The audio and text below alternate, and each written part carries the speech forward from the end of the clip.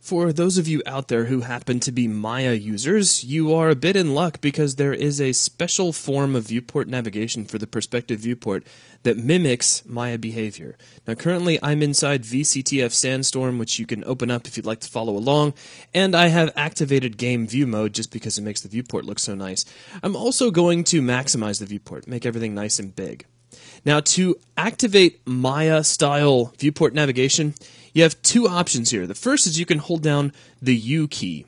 And now, while I'm holding down U, the behavior of my mouse buttons will change. Now, while I'm holding down U, left mouse will rotate the camera around.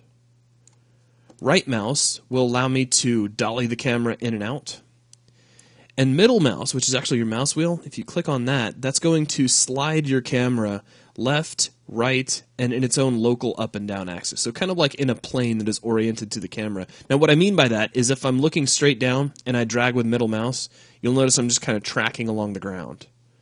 If I rotate the camera up and I use the same middle mouse button, same thing, I'm actually sliding down. So we're actually kind of sliding along a plane that orients itself along with the camera. So again, that's left to rotate the mouse, right to dolly in and out, and then middle to kind of slide along its own local plane. Now, that's very cool. It's almost just like Maya. However, in Maya, you might be more used to tumbling around an object with the left mouse button.